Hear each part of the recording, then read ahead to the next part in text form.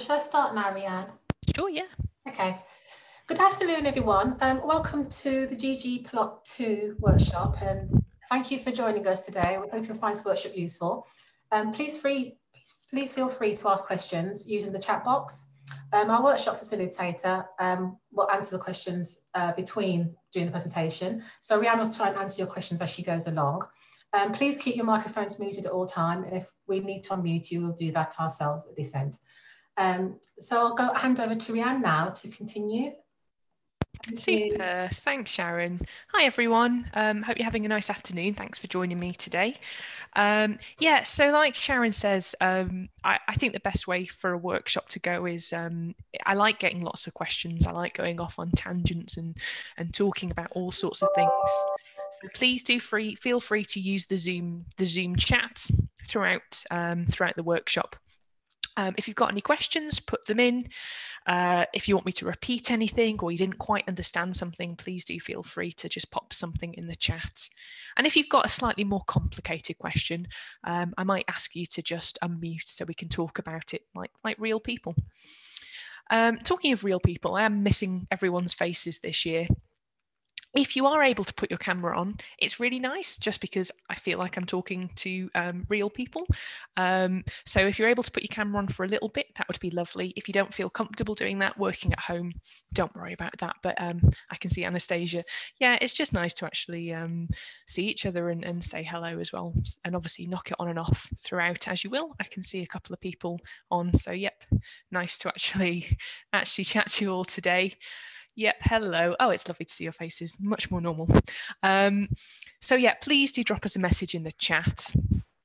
This workshop is quite a beginner workshop, so if you've not really used R before, that's fine. I'm assuming that you've used a little bit of R, but if you haven't used it at all, I can help get you up to speed in terms of plotting today. My plan is to do about an hour or so and a bit of a practical, so get you having a go at stuff, and then we'll take a break and then we'll have a kind of second half and then have another practical. So that's kind of how I'm imagining things will go. Completely depends on timing and how you all are getting on. I'll just share my screen and then we can get chatting. So yeah, we're going to be talking about ggplot today. Hopefully you've managed to get into the RStudio cloud. You can use that for the practicals, but also all the material is also available at this link as well, which I'll paste in the chat. Oh yeah, Sharon's already on it. Fantastic. Yeah, so all of the materials already online. Fantastic. Yeah, Mike B's lighting is fantastic, isn't it? Thank you. Okay, so yeah, sorry, I haven't really introduced myself. So my name is Rhian. I'm a data scientist and a statistician at Jumping Rivers. And what we do at Jumping Rivers is we spend half of our time kind of teaching people how to use R. So I run a lot of training courses like this, doing everything from what is R to using Python to do machine learning, or creating markdown reports in R, or creating an R package. So I spend a lot of my time teaching, and the other half of my time I actually spend as a sort of data science consultant. So we work with public health groups, but we also work with official statistics, banks, pharmaceuticals, across lots of different industries. We do a lot of work in the energy sector, basically helping people use R to manipulate their data. I've been programming in R for about 12 years now, and really love the language and particularly love how supportive the community is. And that's something that I think we've seen with the NHS-R community as well. So yeah, I'm Rhian, and yeah, this is the company I work for. We're based up in the northeast in Newcastle, but I live over in Lancaster in the northwest, where it's currently raining. You'll be pleased to know. And these are some of the many companies that we've done training with, and also sort of consultancy and client work with.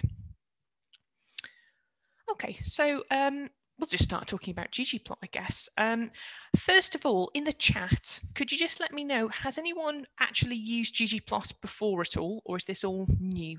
So I just want to see a little bit in the chat just either like sort of, yes, you've used it a little, tiny amount. Mike's really setting the bar low. Used it badly. Great, Paul. Okay. A bit slowly, a little. And if you've not used it at all, that's totally fine too. Tiny amount. Okay, we're all playing down our skills here.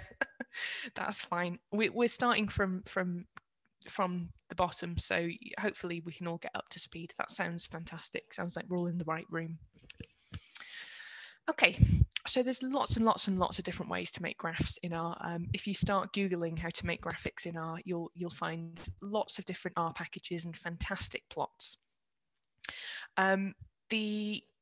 The tool that we're going to use today is a package, an R package called ggplot2. Started in 2005, and it follows what we call the grammar of graphics, which is a fancy way for just saying that someone sort of thought about how we should create graphics in programming and how we can kind of combine different elements of plots together.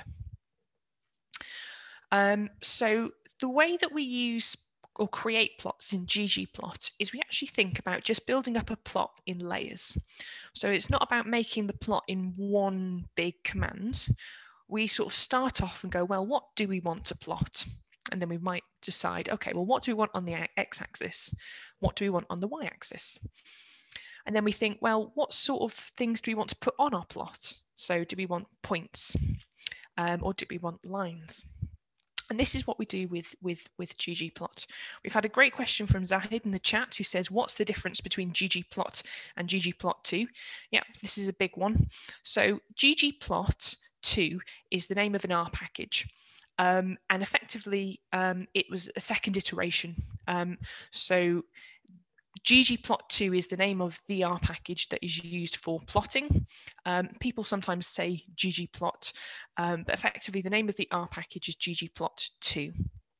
The slightly confusing thing, Zahid, which we'll get to a little bit later on, is that when you first start using the package ggplot2, there's actually a function inside the ggplot2 package just called ggplot. Okay, so there is actually a function called ggplot that does the plotting, but the actual package, the library, the big box of code that you download from CRAN is called ggplot2.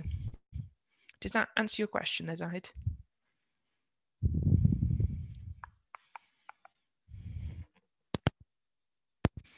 Fantastic. So just to give you a feel of kind of what ggplots look like, I'll just show you. We've got here some data on Christmas trees. Now, these Christmas trees, this is actually data related to people buying real trees and fake trees. And the data is not too important here. What I want to show you is how, with ggplot, the plot is kind of built up in stages or layers. So if I was going to create a plot showing fake trees and real trees and how those numbers of sales have declined or changed over time,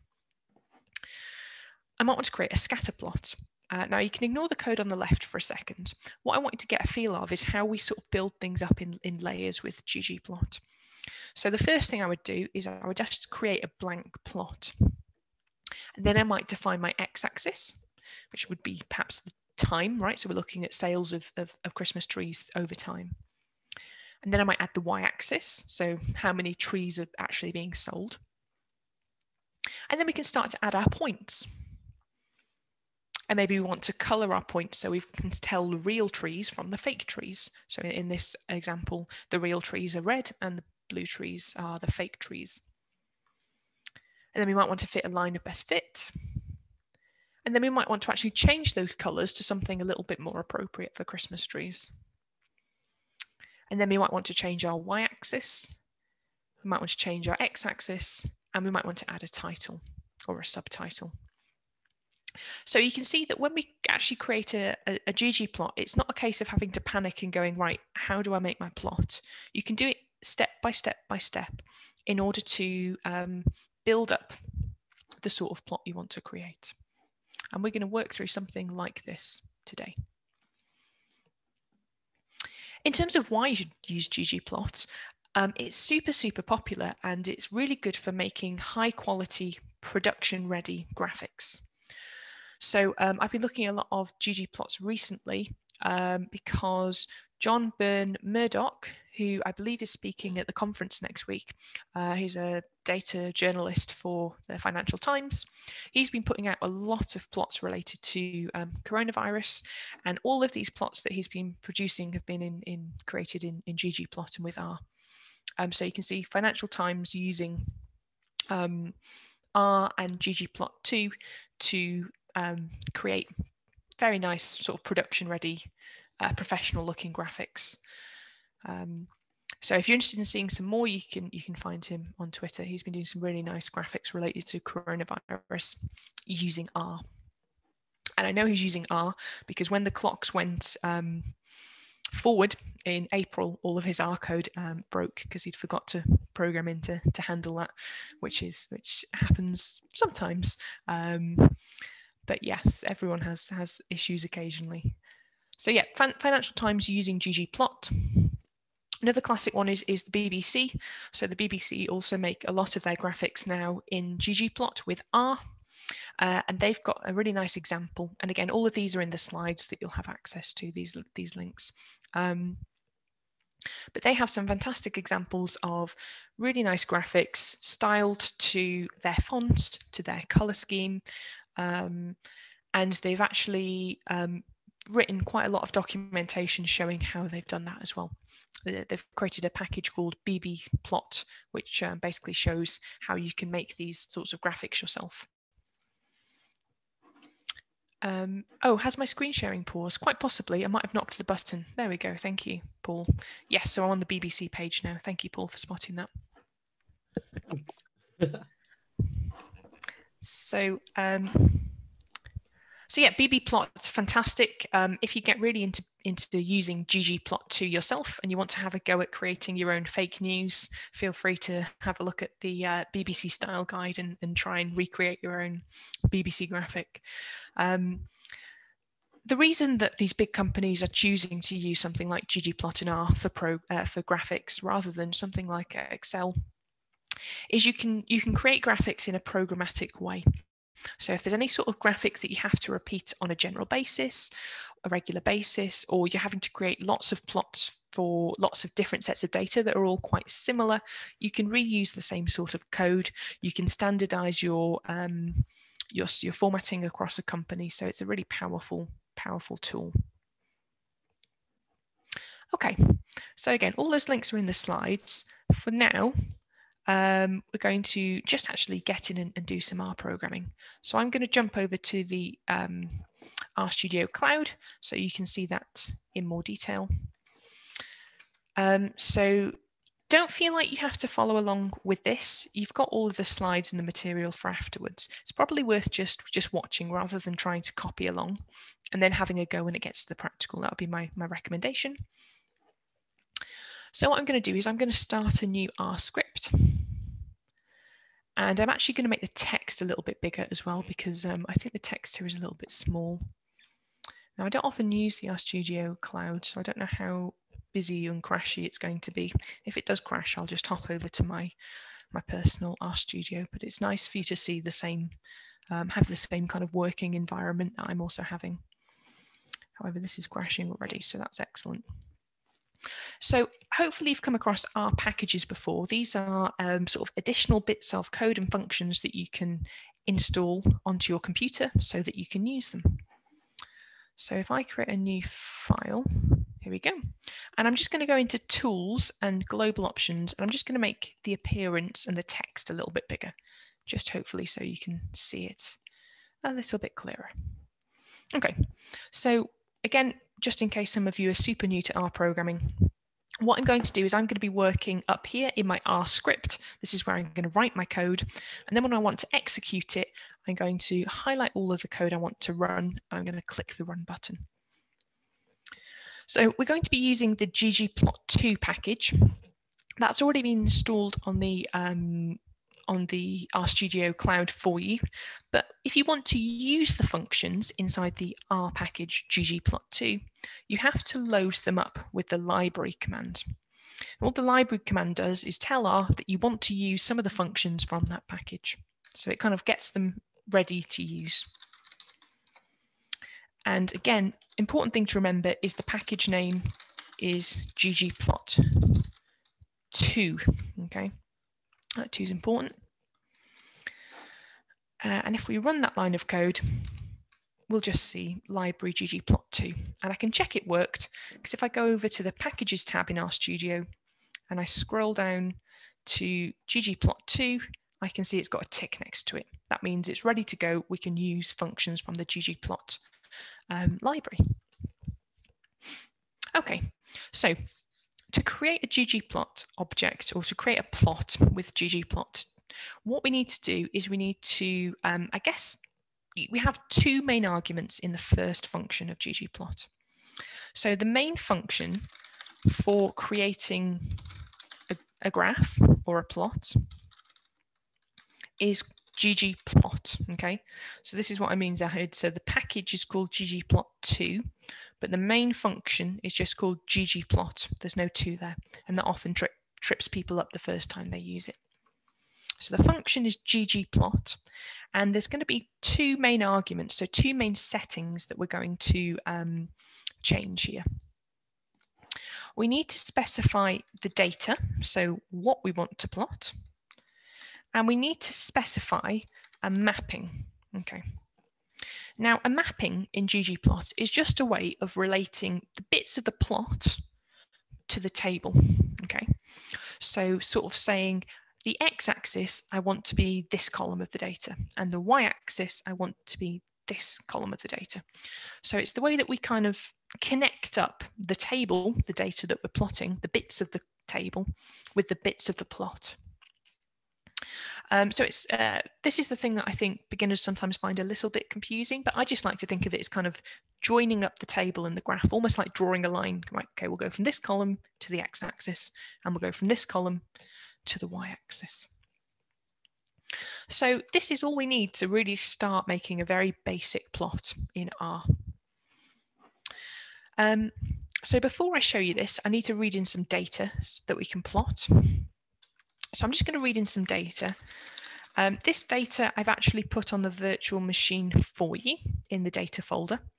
There's 2 files. There's a movies RDS file and a bond RDS file. We're going to start with the movies data, and then we'll touch on the bond data a little bit later on. So I'm going to use the function read RDS. That's going to read in that file for us. RDS is a special format effectively for storing R data. So it just reads in a little bit quicker. And that's in the data directory. So that line of code on line 4 should read in the data for us and create a new variable called movies. Okay, and you can see we've got a data set of 3,600 rows, 21 variables. And if I wanted to have a quick look at that, I could use the view function with a capital V just to sort of inspect it, almost as if it was an Excel sheet opening up. So what we've got here is we've actually got a bunch of data from the Internet Movies database. So the rows relate to films that have been put on the Internet Movie database, and we have a bunch of metadata about those films. So we know what year the film came out in, the budget and the gross budget. We also have the duration, so that's in minutes. So Avatar was 178 minutes long. And we've got some other nice stuff. We know the language the film was shot in, the country it was made in, and what it was rated. So this is when people rate movies on the Internet Movies database between 1 and 10 or 0 and 10. This is the average rating. So of all the 886,000 people that voted or rated Avatar, they've got an average rating of 7.9 out of 10. So those are the main columns we're going to deal with in this data set for today. And there's a bunch of binary variables over here that we're not going to touch. Okay, so like I said, ggplot is the function we need to use. 2 arguments, the data and the mapping. Well, the data's easy. We just need to put the name of the data set. So here I'm just going, in fact, I'll leave that up just as a reminder. So the first argument is going to be the data, which is just called movies. So I'm just going to write movies. Chung-Ho, not a dumb question at all.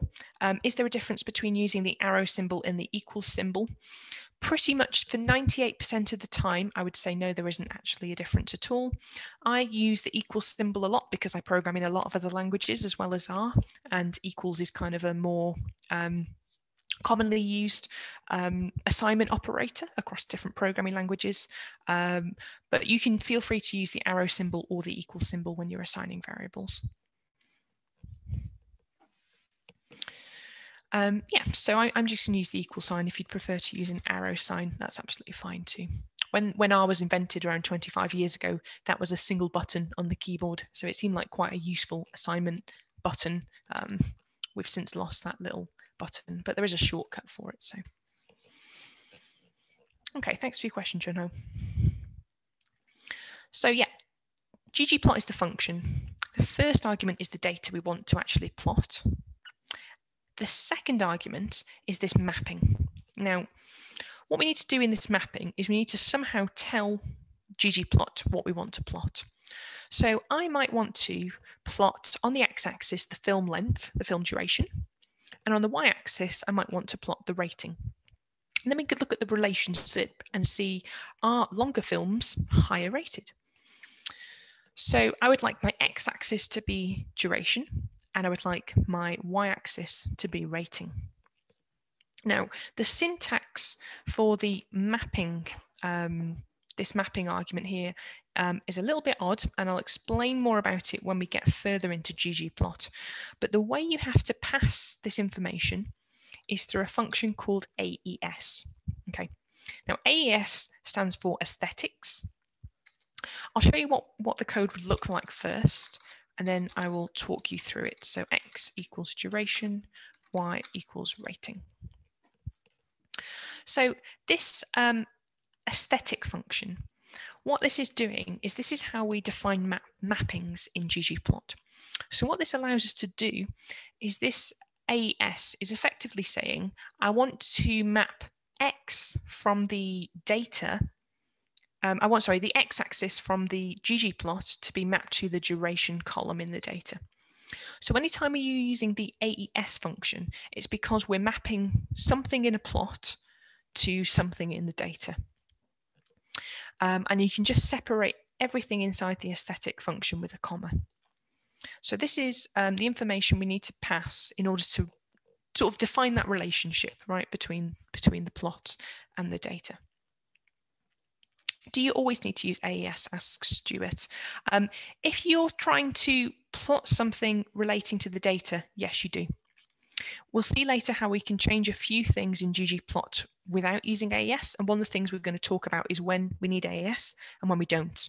Basically, the bottom line, Stuart, is we need AES anytime we're using something from the data to change our plot. Okay. So what that's saying is kind of look up in the data, and we're going to set the x-axis to the duration from the data column. So it's anytime we're going back to the data set. Okay, so we've got our data and we've got our mapping, and that's actually enough just to create the first step. So if I run this line, I'm going to get our first ggplot. I'm going to run it with Control and Enter, and we get, I mean, I could hear the gasps coming through your muted voices. Yes, a blank plot, not very exciting. But this is what I mean about ggplot being about building things up in layers. The first thing we need to create a plot is we need a blank canvas. Yep, that's what you got to. Phew, yes. Blank plot is good, Mike. This is just the canvas, right? This is where we're going to start doing our painting, putting our points, putting our lines. So it looks anticlimactic, but this is actually probably the hardest bit. All the rest is nice and easy. So once you get your head around these arguments, you'll be flying. Okay, so that's our boring plot. What sort of plot do we want to make? Well, I'm thinking we probably want some points, scatter plot. So we need to add a new layer to our plot.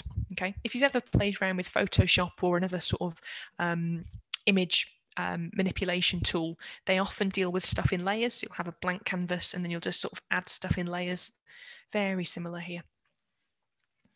So the way we add layers in ggplot is with the plus symbol. It needs to go at the end of the line, so line 11. And what that does is effectively that tells R that I haven't quite finished making my plot yet. So if it's running this line and it sees a plus at the end, it knows to expect some more information or another layer. So we add layers together in ggplot with the add symbol, with a plus symbol. So I'm going to start a new line. Now, the way that we add points or lines or bars or box plots, these things are collectively called geometries when in sort of ggplot language, okay, or geoms. And effectively, there's lots and lots and lots of different functions that all start with the word geom and then an underscore, and then you get a bunch of different options. So I know that for a scatter plot, I want the word geom point. This is going to create a scatter plot for me. So I can type or use that sort of selection there to select geom underscore point, and that will create a scatter plot for me. Now, one of the another sort of important things to remember is that all of these things, geoms, they're actually all functions, okay? Now, I don't know if you've come across many functions in R before, but all functions in R always have round brackets at the end. So when I use the read RDS function, there are round brackets. When I use the library function, we had round brackets. So one thing people sometimes forget is they sometimes type geom underscore point and they forget to put round brackets at the end. And even if you're not actually going to pass any arguments, so if you're not changing any settings in the scatter plot, you still need to put those round brackets. Because if you don't, well, what's R going to think? Well, if R sees something like this, some text without any round brackets, it's going to assume you're asking it to find some sort of variable, something that you've already created, right? So if we want to use the geom point function, you must remember to put open and close round brackets at the end. Okay, so these two lines now should be enough to get us a scatter plot. So I'm going to click run. Okay, so that's added our plots, our points. So it's looking a lot more normal now, I guess, right? A bit more like the sort of plot we were expecting. And I mean, that's enough to get you up and running with ggplot, really. So ggplot function with two arguments, data and mapping, have to go in that order, data first and then mapping. That defines our blank canvas. And then depending on what sort of plot you want to create, we're going to add different geoms. So this is a nice scatter plot. So I'm going to show you one of the plots for now. Anyone got any questions so far on anything I've covered? If not, I will move on to a bar chart, which is possibly... Sorry to interrupt. Sorry, Sure. I'm just going to drop off for a little bit and then come back because I've got a meeting on Teams now. No worries, Mike. Thanks. Have a nice meeting. Yes, so bar charts, possibly my favourite sort of graph. I'll be asking you what your favourite is later, so get thinking. Again, the nice thing is once we've learned how to make one graphic in R, we can repeat the process. So if I wanted to create a bar chart on my movies data, I would start ggplot to create the canvas, to create that blank canvas. Oh, Paul, I was just starting to like you as well. He said pie chart in the chat. I don't think we can be friends anymore. Back to bar charts. Oh, I'm getting trolled today. 3D pie charts, someone saying. Okay, I'm going to ignore the chat for a minute. So back to real plots. Bar charts are great, much better than pie charts. You can make pie charts in ggplot. We'll gloss over that. Oh, God, donuts. I've started you off now. I'm sorry. It's all going downhill from here. Bar charts. So the ggplot function, again, same arguments, right? So we need to define our data and we need to find our mapping. Now the data is going to be the movies data again, just exactly the same. And the mapping, well, it depends on what we want to plot. So last time I did duration versus rating. That won't work for a bar chart. So for a bar chart, I want to know how many movies are rated sort of for 18 plus versus PG versus 12A, etc. So how many movies are there in each classification? So let's have a look at our data. Well, we've got a column here called classification. So we probably want that on our x-axis. That's going to be our bars. Yep, the workshops are going online at some point, I believe, John Ho. So, yeah, we want the classification to go on our x-axis.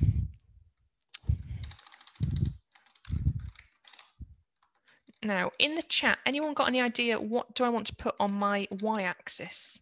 So I'm making a bar chart. I want to know how many films there are in each category. So in the chat, anyone got any ideas? What would I want to put on my y-axis? You don't have to tell me code, just kind of what we're actually going to be putting. So I want to say how many films are there in category 12? Yeah, some kind of count, Andrew. Exactly. Now, the nice thing is in ggplot, with that count data, yeah, count of unique films, yeah, Chunho. With that count data, we don't actually have to calculate that.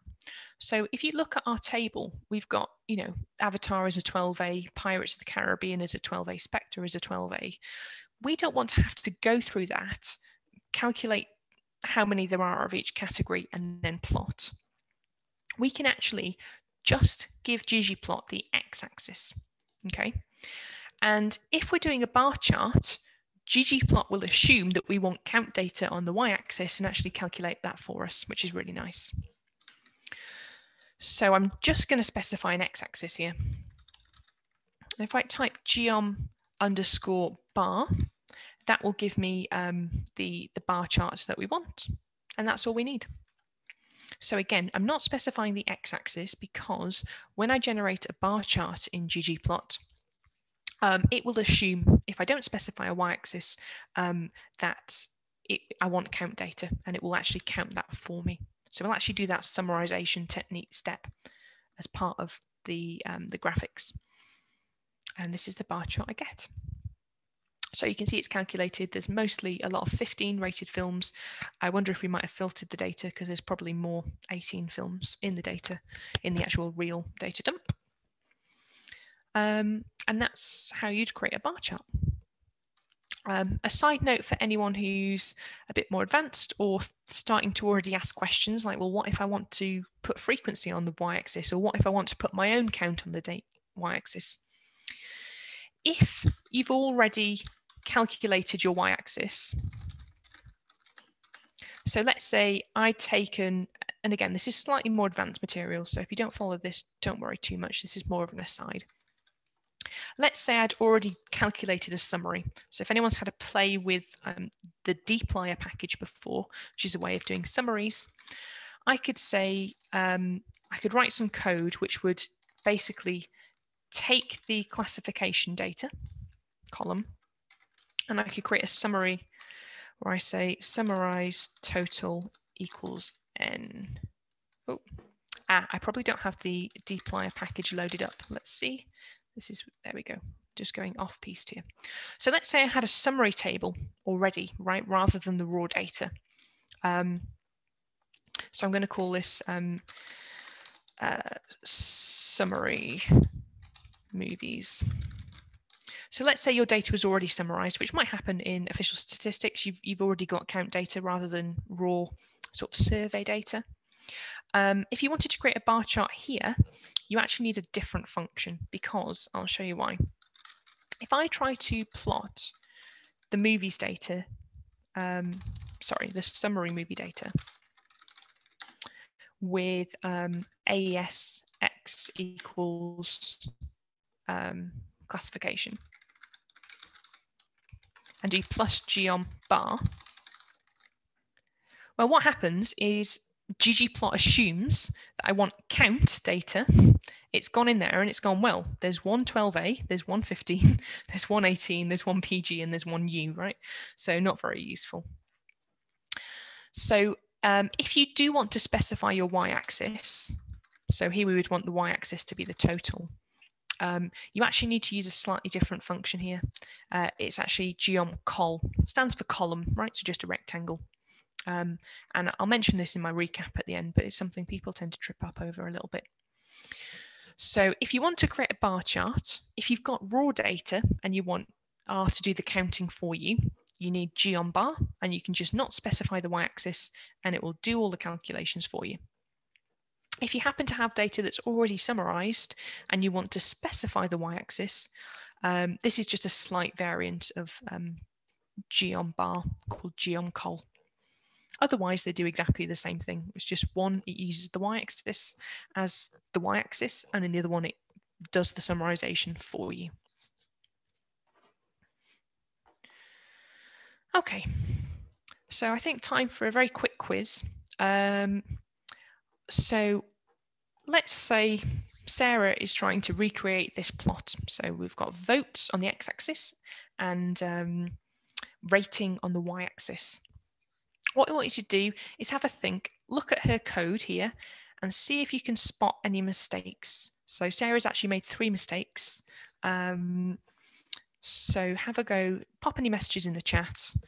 Even if someone's already said it, it's nice, just have a go. Any errors that you spot, just mention it in the chat. Because it's very easy, it's quite fun sometimes looking at someone else's code and helping them debug it, and it's hard to remember. Okay, so most people have spotted 2 of them. Yep, so a common one coming out is that the pipe should be a plus symbol. So yep, if you've ever played with dplyr, this is an operator used to kind of chain commands. But in ggplot, we need to use the plus symbol. So well spotted. I think Andrew spotted that, and Paul, and yep, a couple of other people as well, Stuart. And then we've got, yep, no AES. So these arguments, these votes and rating come from the data.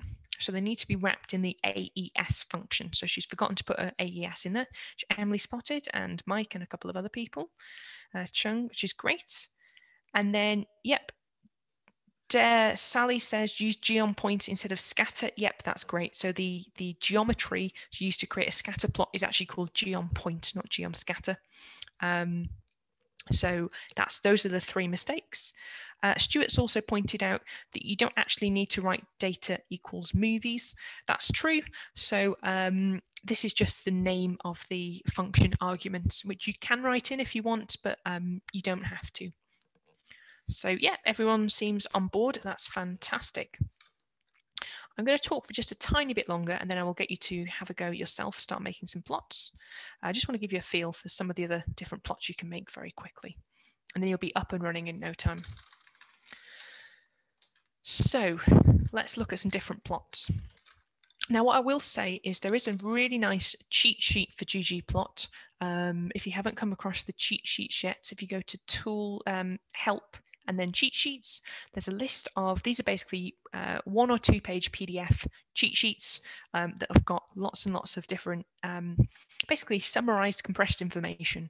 And there's a really nice one on plotting called ggplot.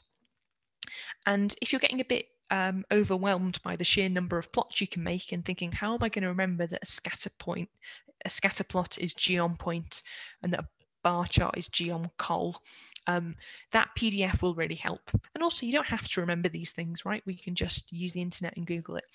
But that cheat sheet you'll find helpful. And I have linked to it on the, thank you, yep. I have linked to it on the thing as well. Sorry, that's my bad. I was just let the Zoom participants chat just slip over onto my other screen. Thanks, Emily. Okay, so let's have a go at a histogram. Now, so what might we want to do here? We might want to look at a histogram of film duration. So are most films, how long are most films? How long is the average film? Are there a bunch of really long films? Are most of them short? We can answer lots of questions like that with a histogram. Now, again, you're going to get a bit sick of me saying this. We start with a blank canvas, all right? So we've got our data argument and our mapping argument. Okay, let's fill them in. Well, the data is just the movies data again. And our mapping, well, we know we need to write AES. And then for a histogram of film duration, again, it's one of those where we're actually going to let ggplot calculate the y-axis for us. So usually on a histogram, you would have the x-axis, and then on the y-axis, you would have count or maybe frequency. So all we need to do here is specify just the x-axis, which here is going to be the film duration, which is just called duration. And again, using a plus to add those layers. And then the geom we want, I mean, I can just start typing geom and then wait until the list pops up. And that will help me find what it is. It's geom histogram, which you probably could have guessed. Can you specify bins for the x-axis, Rory? Yes, you can. I'll show you that now. So the default plot looks like this. Quite chunky bins. What Roy means by bins is sort of the rectangle width. So how many kind of groups that histogram has generated and how wide those groups are. Sometimes called bins. So that's specified our bins. So I guess we can see off there that the average film is just over 100 minutes, about 120 minutes. I think the average is in this data set, which is about 2 hours, which feels about right. We can specify the bin width with an argument called bin width, which you put just in that geom histogram. So you can specify either the number of bins or bin width. Stuart, no idea. Anyone else know why they're called bins? I just think of them as actually like boxes or bins, categories, things that you just chunk things into. If anyone knows the answers to Stuart's question, please tweet at Triangle Girl so I can find out. Or post in the chat. So bin width. So let's say I wanted my bin width. So effectively I wanted films to be split into 10-minute intervals. I could say bin width equals 10, and they've gone a little bit narrower. If I wanted kind of a bin for each hour category, right, I would go up to a bin width of 60. And that's going to mean that each of these bins represents 60 minutes, okay? So obviously that's quite chunky. So the bin width you can specify, so I could have quite a small bin width, just look at 5 minutes. Each rectangle is effectively a width of 5 minutes or 1 minute, and you'll effectively get more and more jagged. Okay, so that's a histogram. Do you pipe in ggplot? I personally prefer it providing autocomplete for variable names. Chun, that's a really good point, actually. So when we get into playing with data columns inside our geoms in a little bit, so like coloring the histogram based on a particular variable, we'll see how that works then. You don't pipe in ggplot because we use the layers instead. However, you'll notice that I didn't actually refer to that as movies $duration. I just referred to it as the column name. So ggplot, like the kind of dplyr world, Junho, effectively, if you've once you've defined the data here, it will expect column names just as they are, right? So you don't have to say column name duration equals. So when I actually start specifying something, so ggplot movies, AESX equals, so I can't actually tab out at the moment, but I think I can later on when I'm making plots. So other than the first line, yep, your autocomplete should work. We'll check that when we get onto colors after the break. Okay, just want to show you one more plot type before I let you loose, and that's box plots. Really like box plots. So again, ggplot, first argument is the data, second argument is the mapping. So what am I going to create a plot of? Well, I'm going to look at the rating for different classifications. So what I mean is, are 12A movies generally better than 15 rated movies? So on the x-axis, my boxes, I'm going to want the classification, which I really struggle spelling, classification, which is Chung Ho's point. Stacked bar plot, we can show you later, Zahid, yet. Y equals is going to be the rating, the movie rating. And then to create a box plot, guess what? Geo on box plot, right? So you can already start making a lot of different plots. Now, one thing I haven't told you about plots yet, you can actually save your plot as a variable, okay? So say I wanted to store this as a variable called my underscore box plot. Let me just delete my plots. So if I run this line of code, nothing appears immediately, but you'll see I've now got a variable called my box plot. And this is useful for a couple of things. It means if I type my box plot, the plot will appear. It also means that if I want to take a plot and then add some more layers to it, so if I kind of want to make a basic plot and then pause and then sort of start editing that plot a little bit later on, I can do. And it also means that we can actually save our plots in a programmatic way. Forest plots, I'll have to look at that during the break, Rory. If we get time, I will try and cover that, sure. Okay, so what I want to do before the break is just show you one last thing, which is how to change titles and things. And we can do this with another layer. What I'm going to do is I'm actually, just to show you that we can use variables, I'm actually going to start editing my, my sort of saved box plot. Rather than using this all over again, I'm actually going to use this my box plot variable, just to show you that you can. So the function that is going to be your friend is called labs. You can specify lots of different things in there. The title. You can specify a subtitle.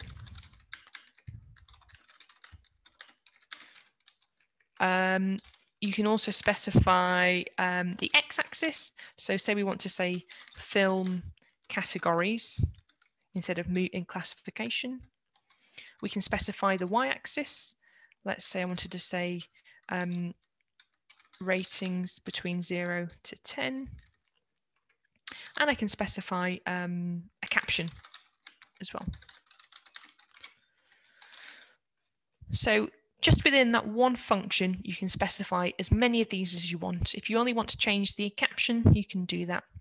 You can specify these in any order you like, as long as you're using the argument name. So title equals x equals. And this labs function you can use to change any of your settings. So now we've got our nice plot made by me. And finally, if we want to save our plots, you've got a couple of different options. As you get more confident in R, I'd recommend you use a function called ggsave. This basically allows you to take a variable you've saved, like my box plot, and specify it with a file name where you want to save it. But when you're just starting off, I wouldn't bother with this. I would just use the export button, which is over here. You can click export, save as image, decide where you want to save it, give it a name, change the aspect ratio, all of that sort of stuff. PNG, TIFF, SVG. So when you're starting out, I would say just use the button. It's great. If you ever get into the scenario where you're having to generate, let's say you're creating a different plot for every single LSOA in the UK or different wards, then you probably want to use something a little bit more programmatic, and that's when you would want to use a function like ggsave. But if you're just making 1 or 2 plots, the button's absolutely great. So we can see in my files, I've now got, where's it gone? Awesome R plot, there we go. Okay, I've been talking for ages. I think it's time for you to have a go at some stuff. So what we'll do is we're going to have a 10-minute practical, and then after that we're going to have a break. So what I'd like you to do is, if you go into the practicals folder, if you're working in the RStudio cloud, two practicals. You can open it in the PDF format. That's probably best. The R Markdown format has also got the solutions hidden in it. So if you're getting a bit stuck, you can have a nosy in the R Markdown folder. But the practical PDF has got the questions. What I'm going to get you to do is create some basic scatter plots. I'm going to teach you a new function, and then we're going to get you to have a go at making some histograms. Okay. So we're going to have 10 minutes playing with this practical. I will try and be quiet and leave you to it. So if you want to pop music on for 10 minutes to work, that's fine. And feel free to ask me lots of questions in the chat and let me know when you're finished. There's a little bit of getting you to play with colours at the end as well, but I'll teach you more about colours after the break. So we'll spend 10 minutes on practice and feel free to ask questions.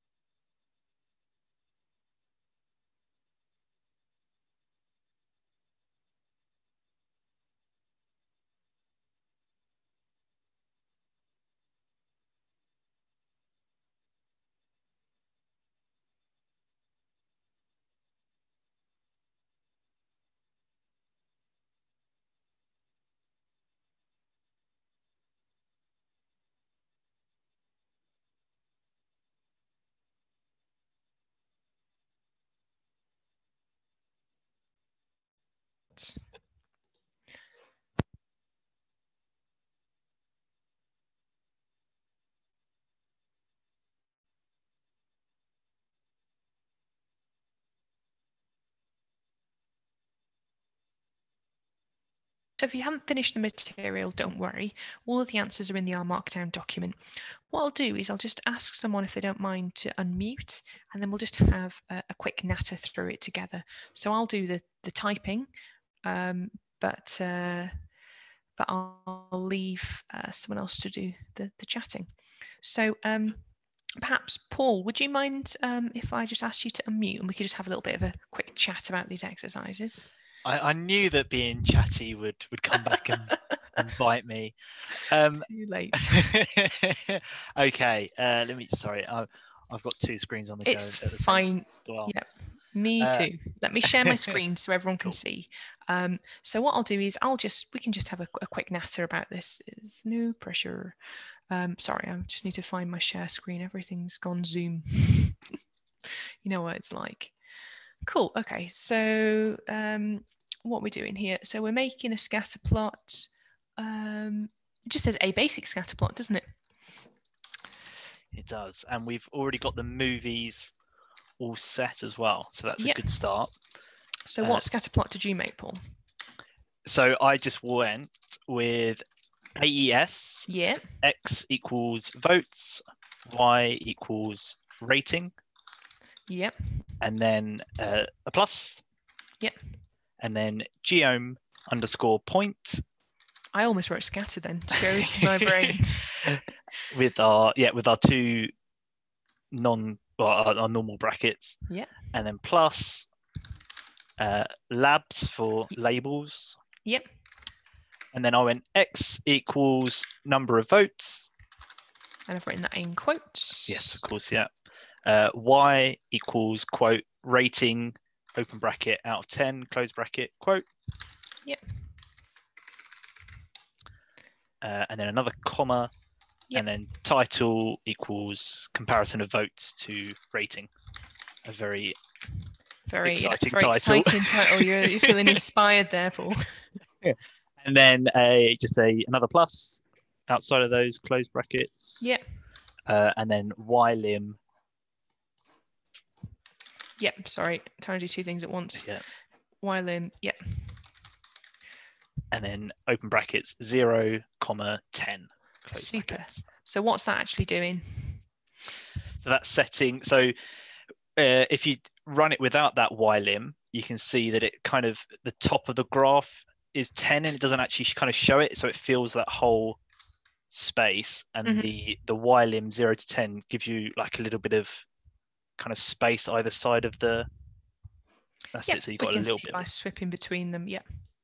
So effectively, the rating isn't going all the way down to 0 because no one effectively rated. There isn't an average rating of 0. So if you want to specify those clearly, yep, that's super. I don't want to go through all of these. Anything else that you did? Did you get through to the bonus bit on the colours? Yes. So should we go for the most? Yeah, let's go for it. Complicated one. Let's go for it. Go straight in. I say the most complicated. So then we have if you do ggplot. Yeah. Open brackets, movies, comma, AES, open brackets, X equals classification. Yeah. And then a comma, and then fill equals classification. Okay. And close those brackets, and then plus geom bar. And if you run that, it's color coded it depending on the classification. Fantastic. Yep. So we're going to have a look at this in terms of colours a little bit now. Was it you, Paul, that asked the question about specifying those colours specifically? Yeah. So if I wanted 12A to be green instead of red, and I say this, I'm actually colorblind, so I'm just going to kind of guess what colours they're not. And then 15 to be like grey or something. How can I kind of set that up? Well, I mean, the first thing is, on a good point, the ggplot default color palette is chosen to be colorblind friendly, so hopefully they are distinguishable for you. So it's a little bit more complicated, not something I want to cover today, but the function you'll want to have a look at is fill, scale, hang on, I always have to Google this one. Scale, fill, manual. fill manual. And what that's saying is you want to change the scale of the fill parameter, and you want to manually define that rather than specifying like 2 colors and spinning across it, or the brewer actually uses a bunch of predefined palettes. So manual basically means you want to say, I want this to be this.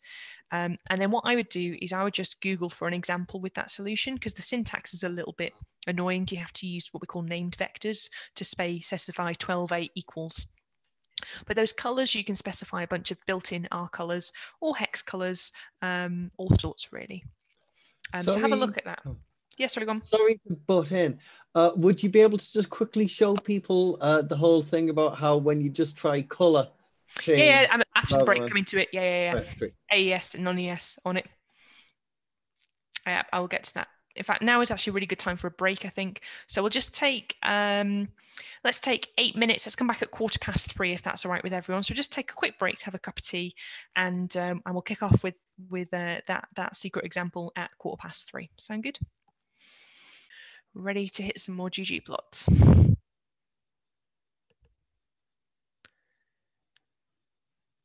Hey, hi Jackie, hi Sally. Yep, so you can see a couple of people coming back. Helen's back as well.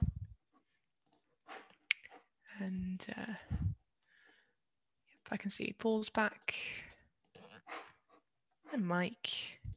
Fantastic, yeah. So we've got people coming back, which is always good. So I'll just share my screen again. Can I just say I love the selections of colours that they've available. Oh, you mean the actual colours that are built into R?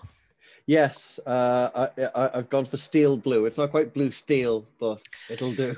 Yeah, we're quite a big fan of fire brick within Jumping Rivers. That's quite nice, this shade of red here. So I've just mocked up an example, and we will go into colours if people haven't seen these before in a second.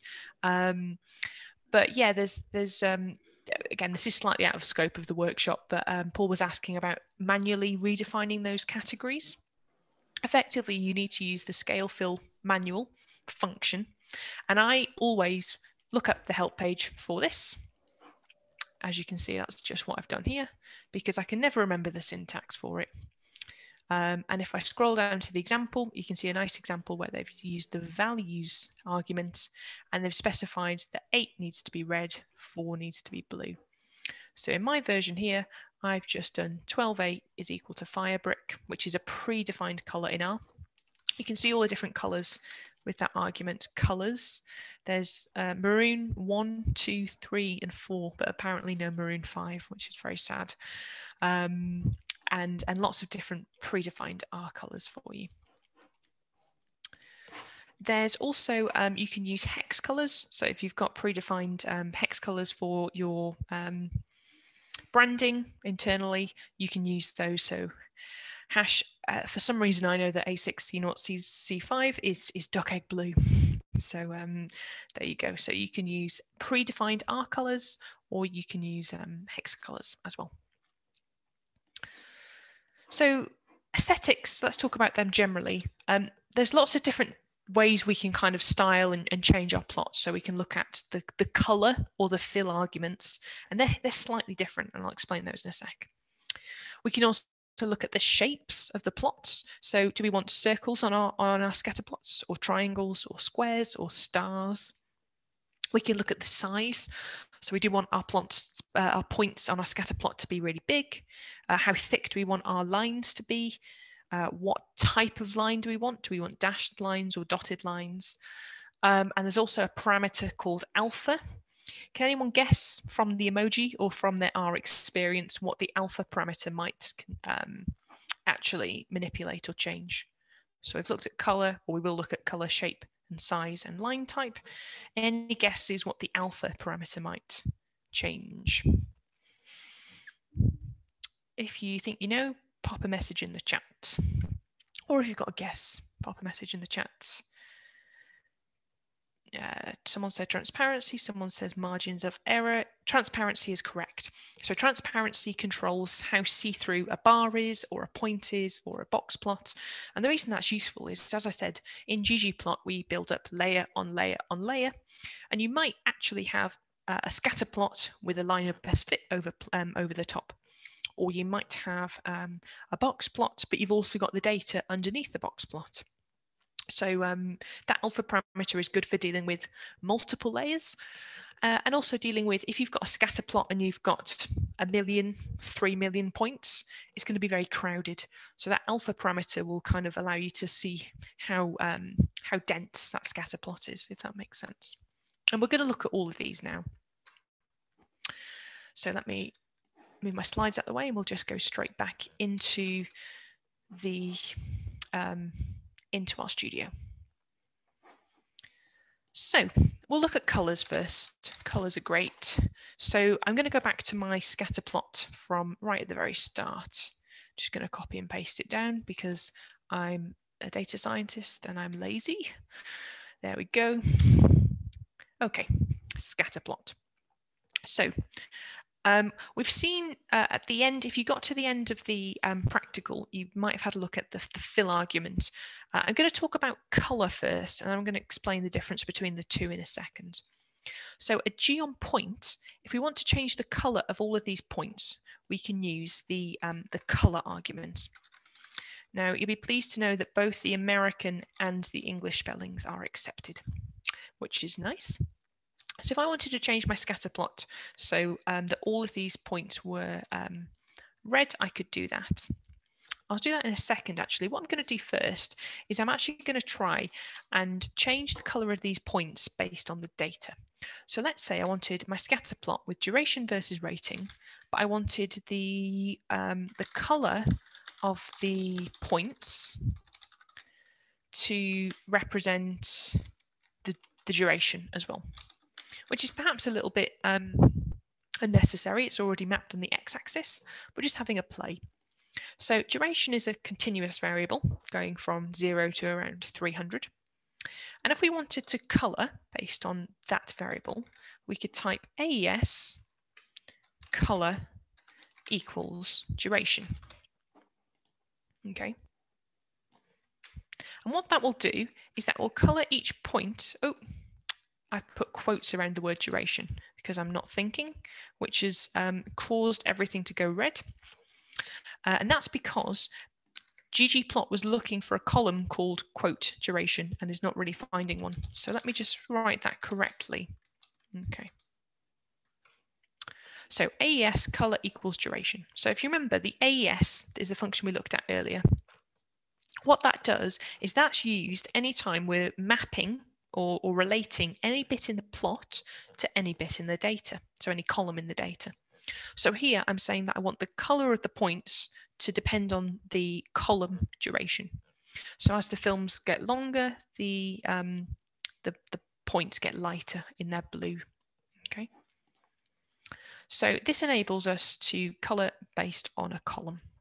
And that's why we need the AES. We need it anytime we're relating the plot to the data. Now, because duration is a continuous variable, it's automatically decided to do that on a scale for me, right? So we've got a darker shade to a lighter shade.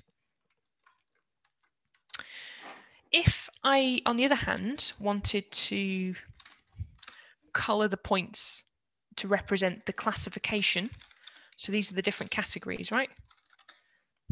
I could change this to classification. And what's going to happen is this will actually choose categorical variables.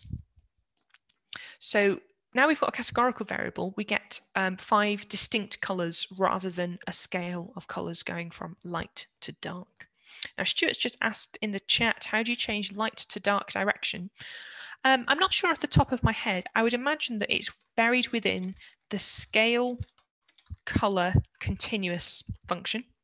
So these are kind of out of scope for the workshop today, but the scale functions are ways of changing all of these different settings that you've been talking about. You would want to change the colour, and we're dealing with continuous data, so I'd have a look at that. Mike says, is it easy to change the colour that it shifts from? Yeah, it depends on what you're doing. So have a look. If you're interested in really specifying these gradients, have a look at the help file for the scale colour continuous function. You can see how you can specify basically you'd have to write your own function that would return a continuous color scale, but there are helper functions to help you do that. You can also choose a predefined palette, which is normally what I recommend to people starting. So you can use something like R Color Brewer to specify a specific palette. So yeah, have a look at that function, Mike and Stuart. But yeah, we're just going to focus on using the default colors for this workshop. So yep, so we've created a scatter plot, and we noticed that because our column, this column is categorical, we get distinct colors. When this was continuous, we got a gradient of colors. So what if I want to make all of the colors, all of the scatter points, a particular color? So let's say I want the color of the points to be, let's say, sky blue. Okay, so if I type sky blue in here,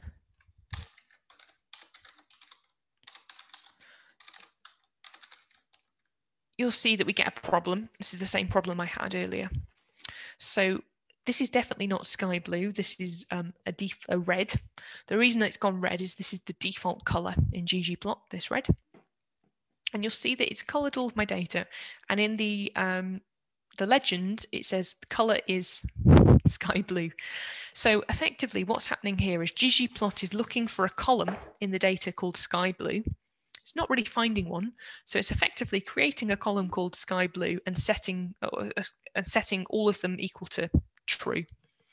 And then effectively that means that all of these are going to be the same color. So this is not what we want to do. And the reason that this is not done the behavior that we expected is because we put it in the AES function. Now remember, anytime we use the AES function, we're mapping the plot to the data. So this is why ggplot was looking in the data to try and find this column called sky blue, which doesn't exist. So if we just want to change all of the points to be sky blue, we actually need to do this outside of AES. Okay. And this is a really big point. So if you remember just one thing from today, this is what I would get you to try and remember, which is if you're linking the plot and the data, it needs to go inside that AES. That AES defines a mapping. It's like joining the bits together. If you're changing settings for the whole plot, so you want all of the points to be blue, or you want all of the plots to be all of the points to be size 6, you would want to set that outside the AES. So just anytime you try and decide, do I need AES or not? Just think, well, am I trying to use my data to change the plot, or am I just trying to change the plot to make it look pretty? Okay. And that's the big key thing on whether to use AES or not. Really important point, and I will remind you throughout the rest of the session. So yeah, big shouty. So inside AES, using columns of the data to style. So color equals classification. That's a column of the data. If you're just using fixed styling, you want it outside the AES, so just color is blue. Okay, so shapes, lots of different shapes. Well, 25, I think, in R. I seem to have lost some of them here. 4, 5, 6. Why has it gone that weird way? That's really odd. So your default shape is shape 1, which is a circle. You can also specify square or triangle or any of these sorts of shapes. Now you'll notice that some of these are filled in red. So there are certain shapes which have just got one color. So these are the first 20 shapes. So shape 0 all the way to shape 20, effectively you've got the color argument, and that's the only argument you can use to change the color of that shape. So when we changed the points to be red, they all went red. These shapes here are special. They actually have 2 attributes. So you can change the color, which is actually kind of that outline, and you can change the fill as well. So some people like to use this to highlight outliers. So they might color all of the points light blue, but they might put like a red outline around the outliers. So just be aware that with your shapes, if you're using one of these later shapes, you can actually set a fill attribute as well. And I'll show you how to do this in a sec. But I'll show you now. So let's say I want to just change the shape for all of these. So I'm just going to take this again. So here I'm going to have the shape is that nice diamond shape, which is shape 9.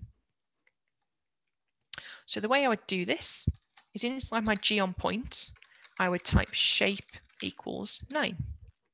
Now, because I'm just changing the styling for all of the points, and I'm not changing it based on the data, I don't need that AES function. And you'll see that has changed the shape for all the points from that circle to this sort of open diamond. Now is also a good time to introduce the size attribute. We can also make these bigger. So size 3 makes them bigger. I think the default is size 1. So you can effectively make this smaller or bigger as you need. So you can choose the size of the shape, and you can also choose the shape type. Now, sorry, someone got a question? No, okay, I thought I had someone unmute themselves. So what we can do with the shape argument is we could also change the shape based on the data. So let's say instead of setting all of the shapes to be a particular shape, I might want the shape to change based on the category. Now, because this is part of the data, I'm going to need to use the AES function to pass this through. Because remember, anytime we're referring to the data, we need to use that AES argument. Okay, so let's run that and see what happens. So this is actually a little bit small, so I'm going to increase the size. Now I want to increase the size for all of the points, not based on the data. I just want to change them all to size 3 or 4.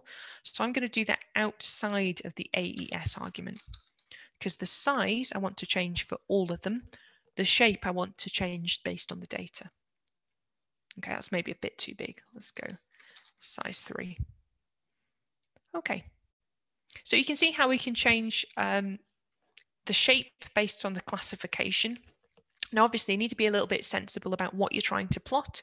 So if you try and map like a continuous variable to shape, that's not going to work. You're going to have to do it with categorical data, because shapes are kind of categorical classes. You don't have an infinite number of shapes. So we can use the shape argument, we can use the size argument, we can use the color argument. And then the only other thing I want to show you is this is quite murky. Let's make this a bit prettier. So we've got our shape from classification. I'm also going to change the color of the points to be the classification. I'm going to put that on a new line so we can see it. So color equals classification. We've got size 3. So let's have a look at that. It does look quite manky, this plot, to be honest, but I'm sure your data will look much prettier. If we wanted to change this transparency, the see-throughness, in fact, maybe it's better off doing it in non-colored. I'm going to get rid of this, actually. I think it'll look more obvious what I'm doing. That's with the alpha parameter. I can set alpha equal to, say, 0.6, and that will make the points a little bit transparent. So hopefully you can see these have gone a little bit more see-through, which is quite useful when you've got very stacked plots. So we've had a very quick look at these different settings you can change. There's loads of different types that you can change. We've looked at shape, we've looked at size, alpha, and we've looked at color. And the big point to remember is if you're mapping to the data, it goes inside the AES. If you're changing the settings for everything, it goes outside the AES. Stuart, yeah, great question. Is alpha between 0 and 1? Yes, it is. Should have gone through that. Thank you. So if I set alpha equals 0, we basically get blank plots. This is very, very transparent, translucent, and then alpha equals 1 is fully. Okay. So I just want to check people are still awake. So I have another quick quiz. So we've got a plot here. We've got the year that a film came out in and their rating. And we've got some different settings have been changed. So the colors have been changed and some other things have been changed.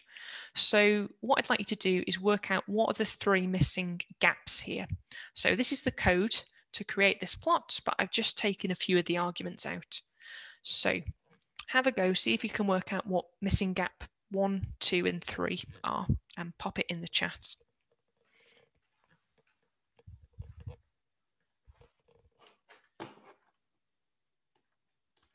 And I like Mike's bit of code. What Mike's done is he's changed the alpha parameter, the transparency, based on the rating. But because alpha's between 0 and 1, he had to transform the data first. And luckily, rating is between 0 and 10. That's very nice, Mike. Great work. Let's have a look at what your plot looks like. Why has it gone blank? Oh yeah, I forgot the geom points.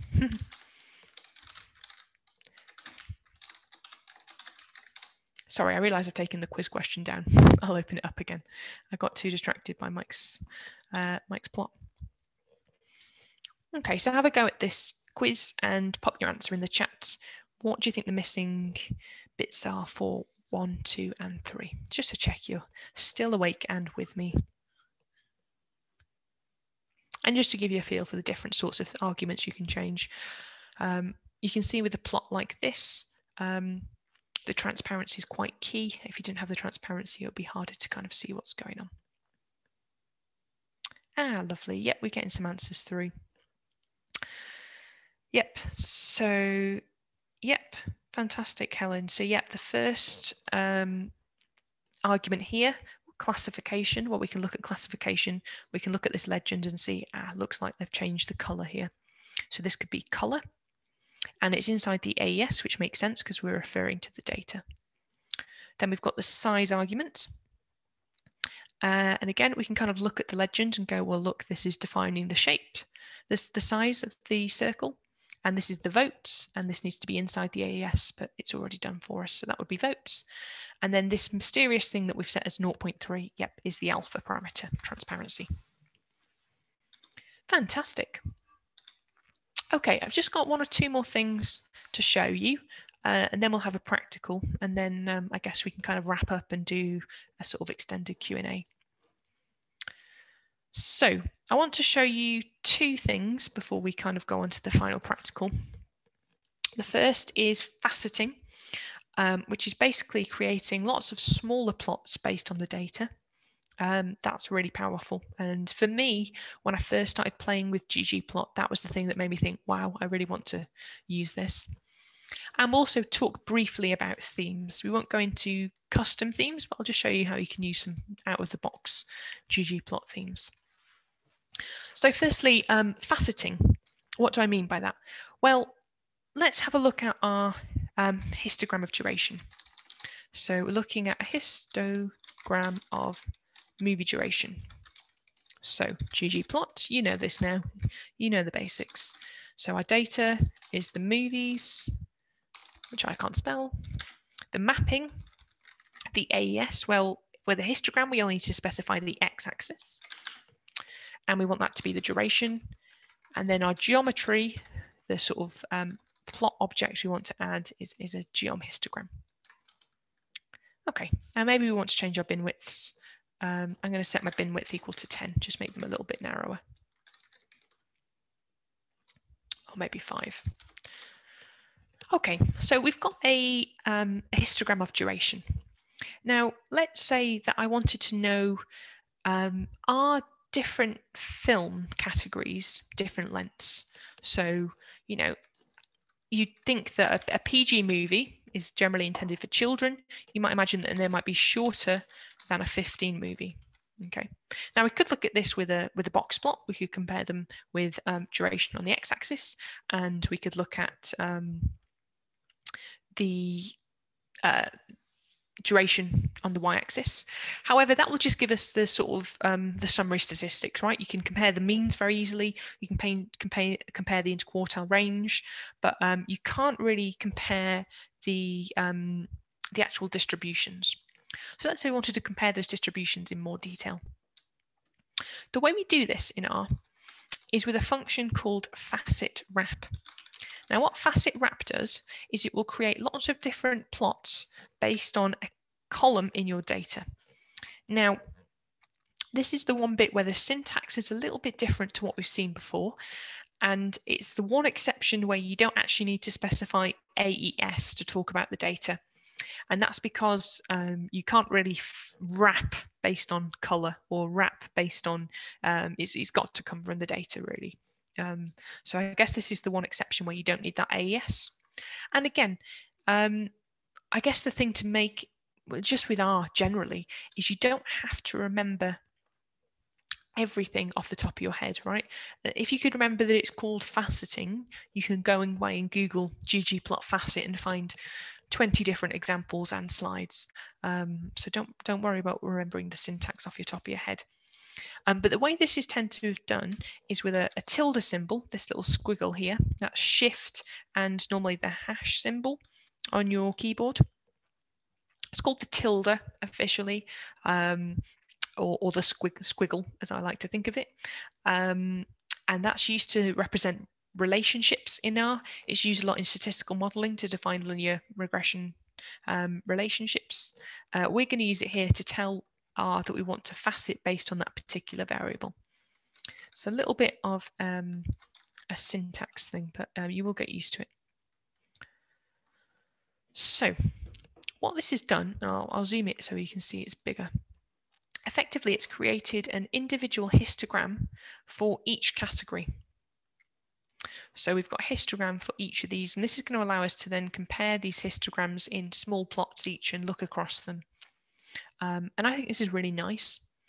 You can also use a function called facet grid, and that actually allows you to specify both an x-axis and a y-axis. So if you're dealing with age and gender, you could specify that you wanted, all different age categories going one way and you wanted gender going another. So you can actually do 2, which is really nice. If you want to use 2, you need to use facet grid. For today, we'll just use facet wrap. Some questions in the chat. Mike wants to know what the difference between facet wrap and facet wrap is. Facet wrap. So that seems to be an object rather than an actual function.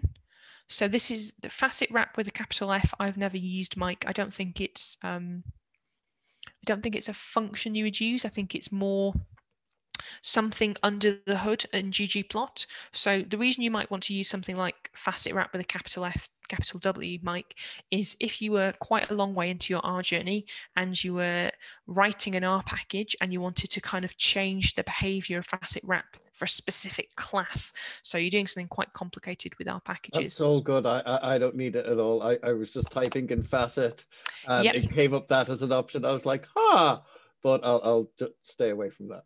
That's fine. Yep, great question. It's not actually one I've seen before, but looking at it, it's basically something under the hood in ggplot.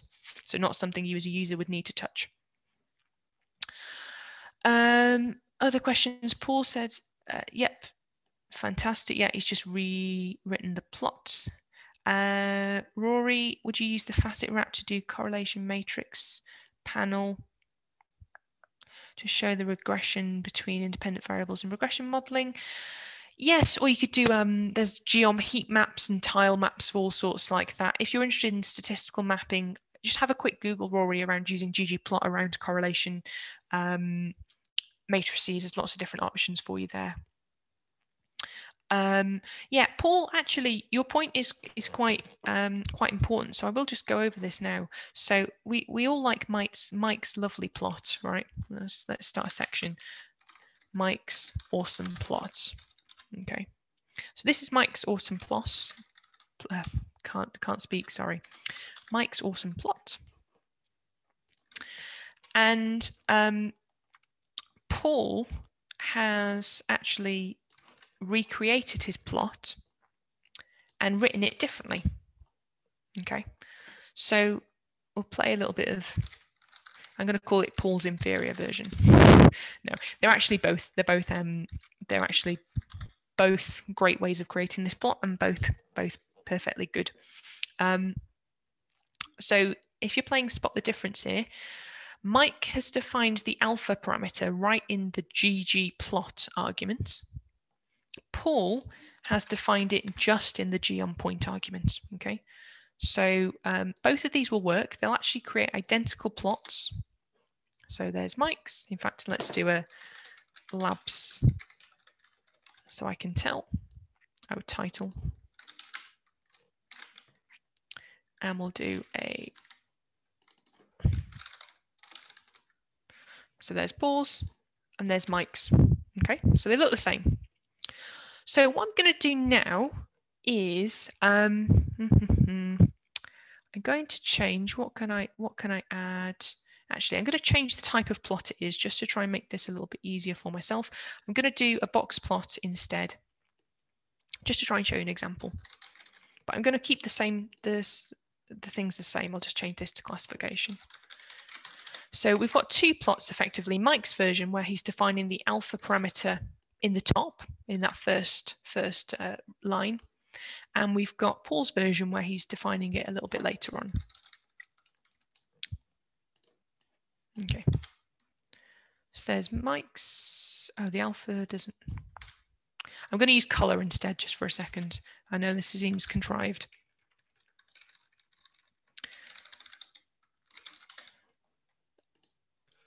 Just as a quickie, can we use fill on, how would that work if we tried to use fill on a box chart? Like, would it be on the interquartile range, or would there be separate things for each? Or Yep, great point. Let's have a look now. So color just does the outline, as you can see. So we get the outline of the interquartile range, we get the mean bar, we get the outliers all colored in. If you specify the fill as well, it's getting long now, I'm going to put it on a new line so you can keep seeing. We specify the fill as well, we get the actual centers filled in. Okay, so that hopefully answers your question. In terms of, should I put it up here or should I put it down here? These two actually do exactly the same thing, right? So Mike's and Paul's versions look identical. The reason it changes is if we want to add more layers on top of each other. So let's say I want a box plot and I want some a scatter plot as well.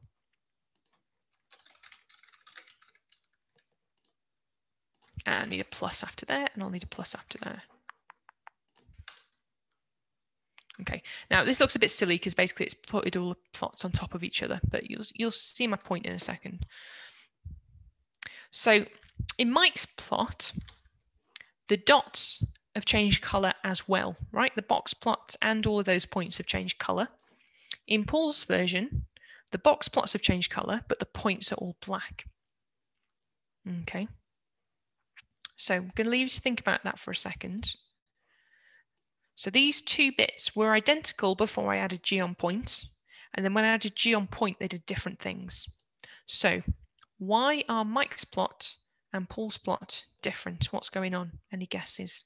Because on my one, it's saying that everything's together and it's being affected by that, whereas with Paul's, it's the points with changing, and then the box plot is separate from the points, and so it's only picking that up there, whereas for me it was, if that's right. Oh, I don't know, sorry. Yeah, no, that makes sense. And Andrew said something similar in the chat. Effectively, Mike's aesthetic is for the whole plot. And this is what it really comes down to, Mike. So when you change anything in ggplot right at this very top, it's going to filter through to every single geometry that you add, okay?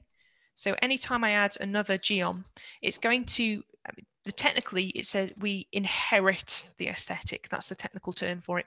Basically, this color, it's like it being in that bracket and in that bracket. Yeah, so effectively, all of these geometries inherit anything that's specified up in this canvas. They're sort of like default settings. Well, in Paul's version, the X and Y, obviously we want that to be standard throughout all of the geometries, but the color was only specified here.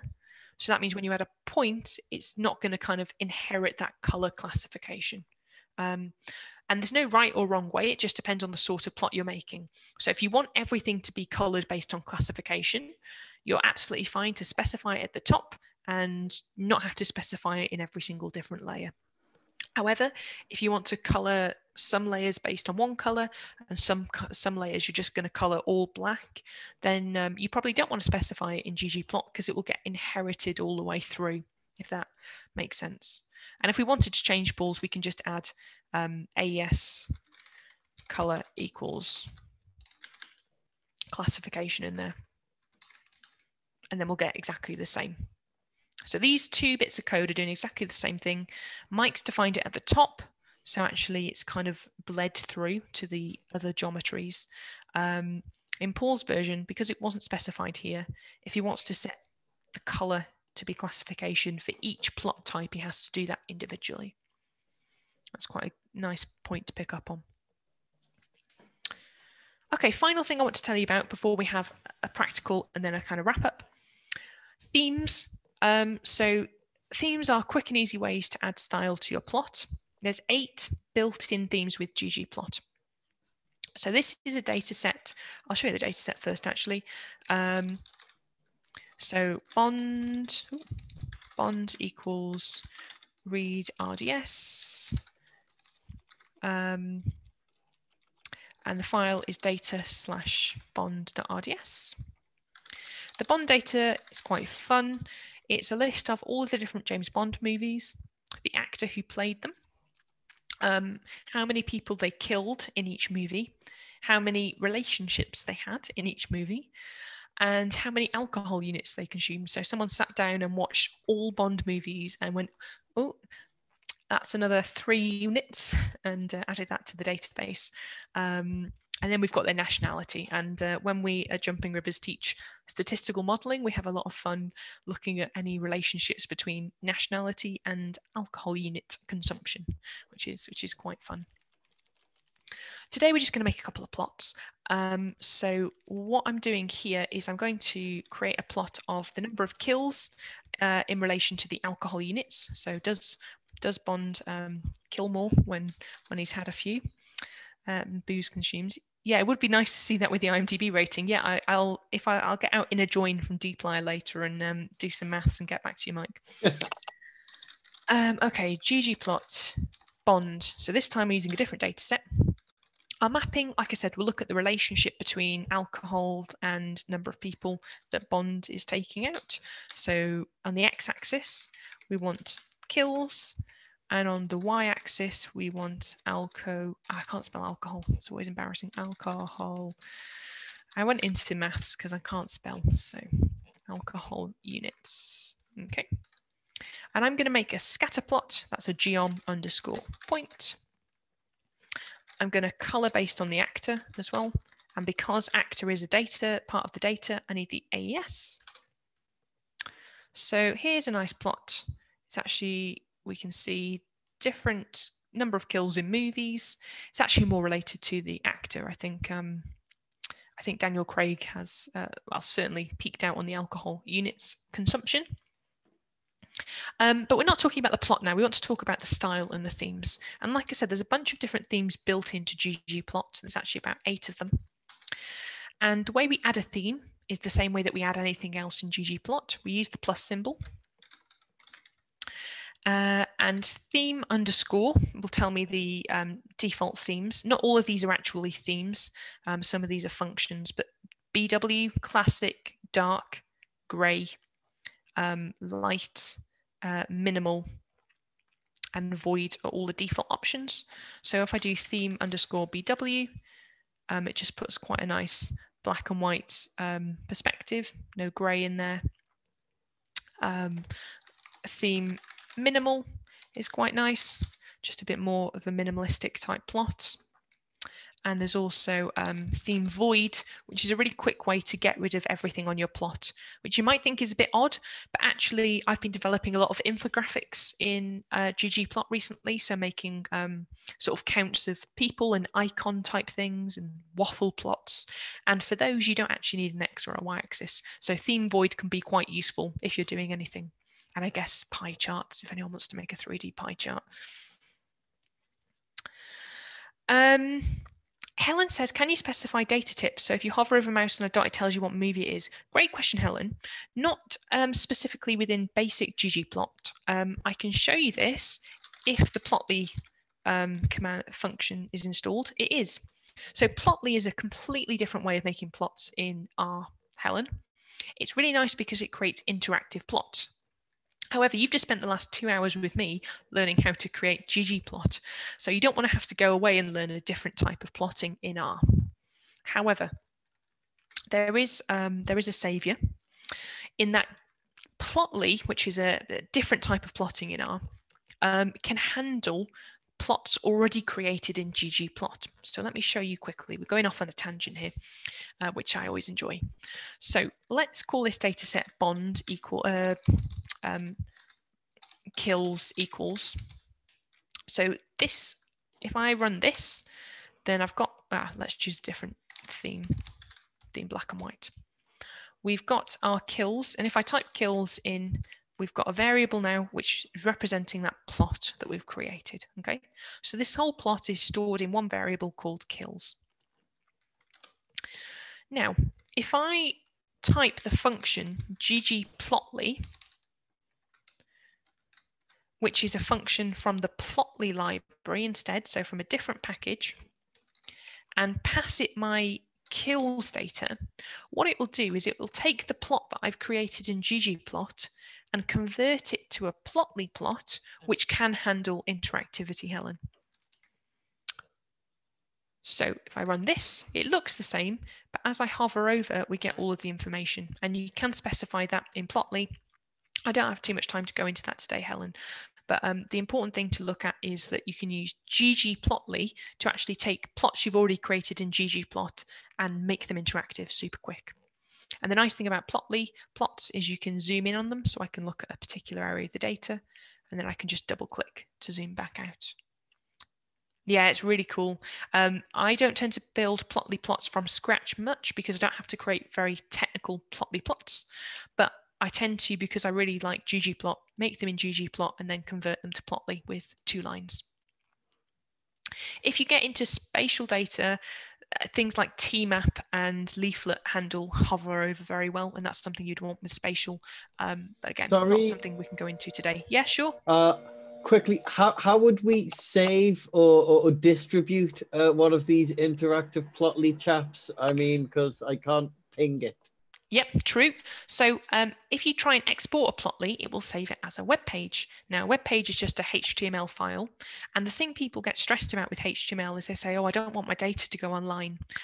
Well, actually, a HTML file is just a file. Yes, you might open it with a browser, but you don't actually have to make that online. So if I save this as a web page now, I can save it as my_plotly. It's a HTML file. Now, this would just be a file on my computer called myplotly.html. I could email it to you and you could open it up on your browser. It doesn't have to live online. So you would export it as a HTML file that allows it to still be interactive, and you can still email it to people. A HTML file is just a file, right? So that's the way you would handle that. Does that make sense? Yes, that's great. That's perfect. Thanks. Super. Okay, so I went on a detour. Sorry, I do like a bit of plotly. It works really nicely, and if you're interested in playing around with the interactivity, have a look at that function in more detail. You can specify a label argument, I think, in here, and it will change. I can't remember off the top of my head, but if we do something like maybe label equals actor, I think that will come through here. So hopefully now the label is just, yeah, actor. So have a play with that. Themes, I'm pretty much done talking about themes, to be honest. this is the 8 built in with ggplot. They're nice, but they're not the most exciting in the world. There's lots of other plot styles available. So GG Themes has got a bunch of ones built in. So if you're missing your Excel, there's a theme Excel that will bring back that beautiful grey background that we all despise. There's another theme Minimal and a theme HC as well. Our favourite at the moment in Jumping Rivers is quite an opinionated theme, HRBR themes. They've got some really nice default themes, so that will take something like the bond data and really sort of tidy it up and look quite smart. I think eventually what will happen within the NHS is that a number of key individuals that are really using R actively will probably create an NHS theme at some point, or there'll be different regions, right? So a PHW theme, a PHE theme, a Greater Manchester Health and Social Care theme, and those will get sort of shared. So hopefully you won't have to all individually create your own theme from scratch, but it is possible to create a theme from scratch and it's not too hard. Oh, Jacqueline says that a colleague has created a theme with their team brand. Fantastic. Yeah, so then the nice thing is, Jacqueline, it only takes one person to make that theme and then you can all use it. So using a theme is easy. Creating a theme isn't too hard. But when you're just starting out, just choose a theme you like.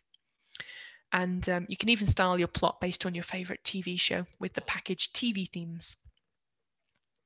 How would you share it, Stuart? Lots of different ways. You could just make the code available on a GitHub gist or just circulate it in-house. You could create an R package and actually use that R package to share that theme. And that's the thing that I would recommend long term. Making an R package is not scary, and you don't need to wait until you've got years and years of code and fantastic functions to write an R package. You can write an R package that just has a theme in it, and that would be justifiable, as people have, right? The TV themes. So what I imagine is that at some point there'll be a collection of themes in an NHS type R package, which makes them available. Does that make sense, Stuart? So NHS, yep. Well, you can put, yes, that's true. So you can actually make submit our packages to CRAN as well. It's not too scary, but it does take a little bit more time than putting something on GitHub. But yeah, I'm sure there will be theme packages on CRAN NHS ones in no time. Yep, maybe in the future. Yeah. Okay, so I think I'm done chatting. Let's have a go at some practicals, but also I'm very happy to answer people's questions as well. I think that's more useful. So I will set you off for about 10 minutes on some practicals, and then we'll regroup, and I'm going to just summarize, give you a kind of recap and send you off with some resources. So we'll have sort of maybe 8 minutes or so playing with the practicals, and then we'll all come together. I'll recap what we've done, and then we can have some Q&A. So we'll get on with another practical, which is practical 2, which is in the RStudio Cloud, practical 2. And all we're getting you to do is have a go at playing with the color, size, and alpha parameters. And we're going to get you to, we're also going to teach you something, I think, was it Roy Dino that asked about stacked bar charts? If you go through the example, we're going to show you how that works as well and get you to play with some themes. So let's have 8 minutes or so just working on these practicals. I'll try and be quiet, and we'll regroup in 8 minutes or so. Don't worry if you haven't finished everything. All of the answers are in the R Markdown document. And if you get super stuck, you can hit me up on Twitter and I can explain it again for you. What I will do is I'll talk through one of the questions with someone. So let's see who's still around. Emily, are you happy to unmute? We'll just have a chat. Don't worry if you haven't finished everything or work through things. Are you happy just to have a quick chat with me, Emily?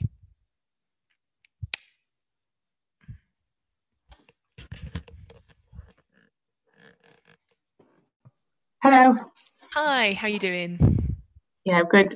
Yeah, I can do, but I have to confess that I haven't actually just done the practicals because I had some other work. Fine. No, that's fine. That's totally expected. So what we can do is we can have a go. So the first thing we're going to do is I'm going to create, let me see what we actually say in the practical. what I'm going to do first of all is we'll just have a go at taking a basic plot, and we'll just have a play around with some of the different arguments. So this is a G on point. So I guess tell me something we could change about this plot. So we talked about a lot of different things we could change in the plot. Just tell me something that we could change here. You could change the size of the points. Yep. So where would we do that and how?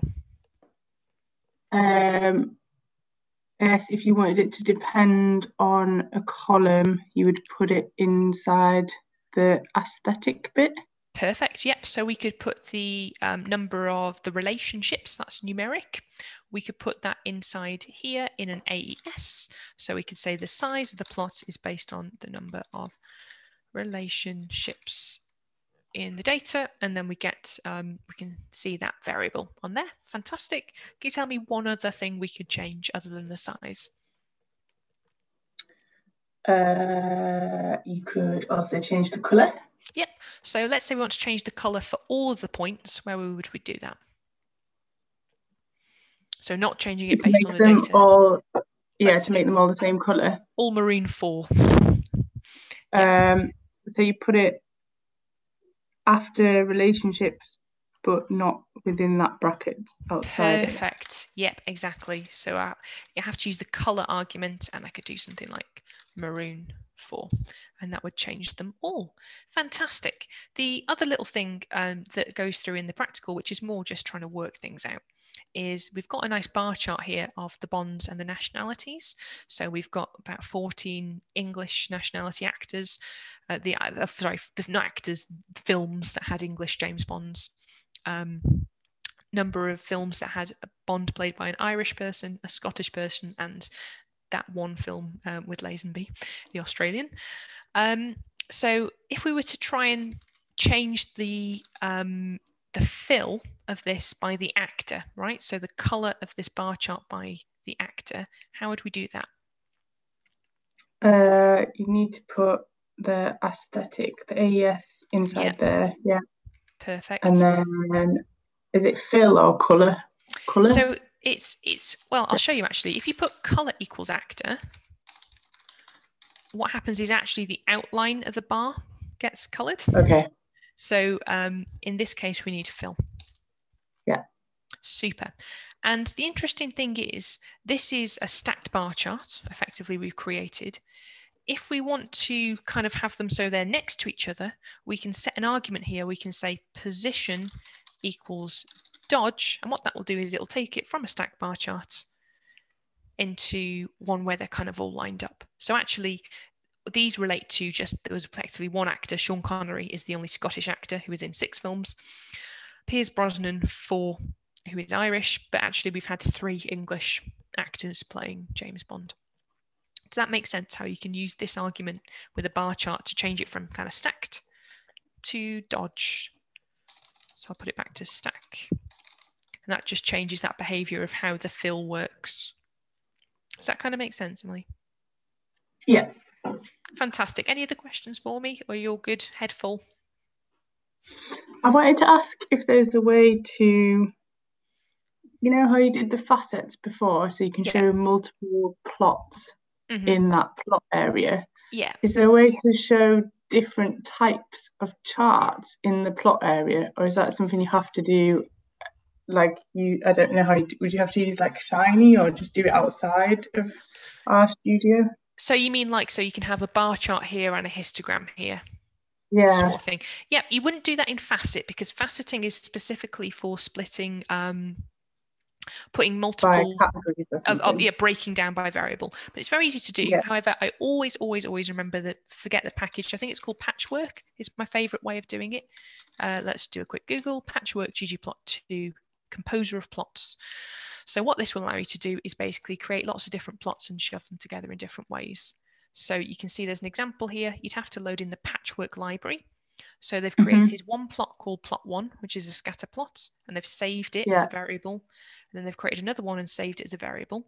And literally just P1 plus 2, P2, when you've got the Patchwork library installed, we'll combine them together into one plot for you. And you can do all sorts of complicated things. So here, this is the syntax you would use to have 3 plots on top of 1. So there's lots of different R packages for combining plots, but my favorite is Patchwork. But you would need to install that package. Make sense? Yeah, that's great. Thank you. Super. Stuart's got a question. So Stuart is asking, oh, sorry, thank you as well, Emily. Thank you for stepping in there. Yeah, Stuart's got a question. How are they ordered on the x-axis? I assume that's related to the bar chart, Stuart. Australian, English, Irish, Scottish. Can anyone spot why they're ordered that way?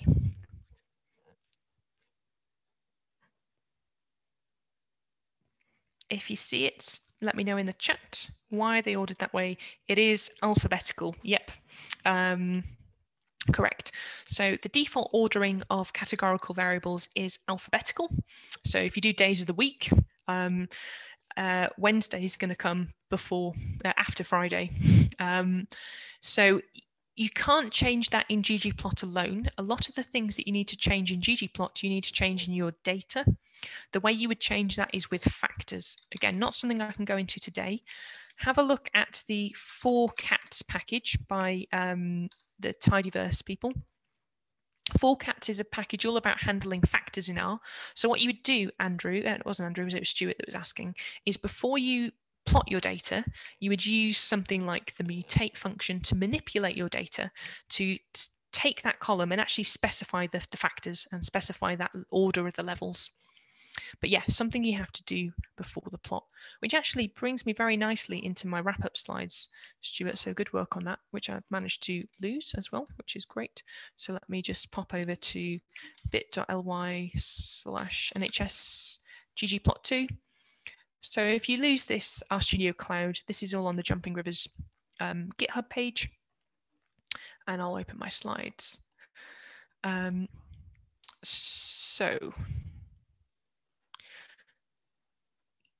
Yeah, I just want to leave you with some reminders, really, because these, having taught ggplot to beginners a lot, these are the things that people constantly kind of trip up over. So as I think Rory asked very early on, ggplot2 is the name of the package, but ggplot is the function name. So if you're getting errors trying to type ggplot2 data aesthetic, that's why. ggplot2 is the package, ggplot is the function. The aesthetics, I know I've drilled it down into you. You're probably fed up of me saying it. If it's related to the data, it goes inside the AES. If it's not related to the data, it goes outside. So color all points blue, outside the aesthetic. Color points based on the gender, inside the aesthetic. Round brackets, yeah, people always forget the type geom point, don't put the open close round brackets at the end. Geometries are functions, so they need to have the open and close round brackets even if you're not passing any arguments.